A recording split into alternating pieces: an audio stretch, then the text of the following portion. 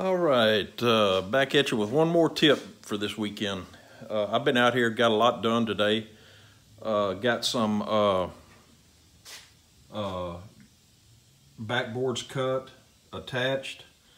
I've got some more gluing up on the other side of the garage over there, and but got.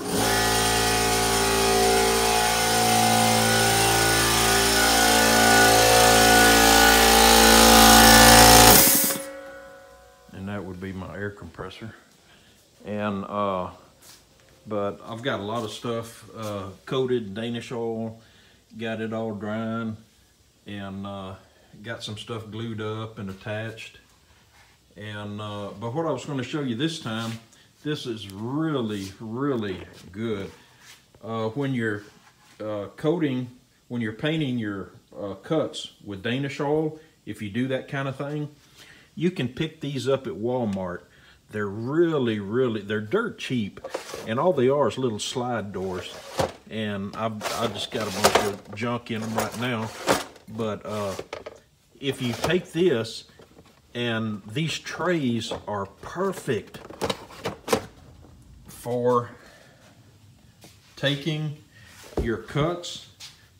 And what I do is I pour my Danish oil in here, and then they're big enough to where you can set your cut right down here in this little tray, and it is perfect.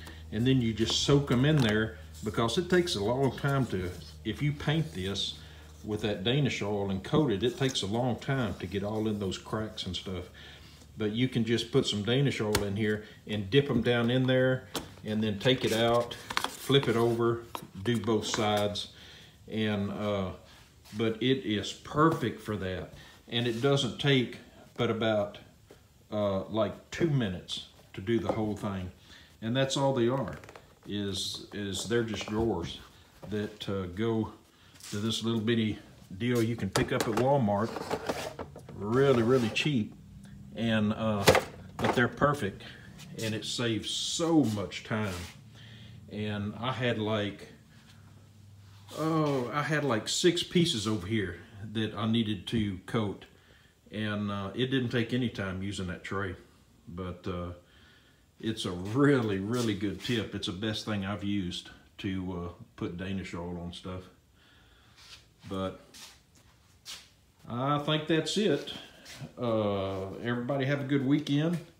Stay safe, and stay indoors if it's bad outside, and eat some cornbread. See y'all later.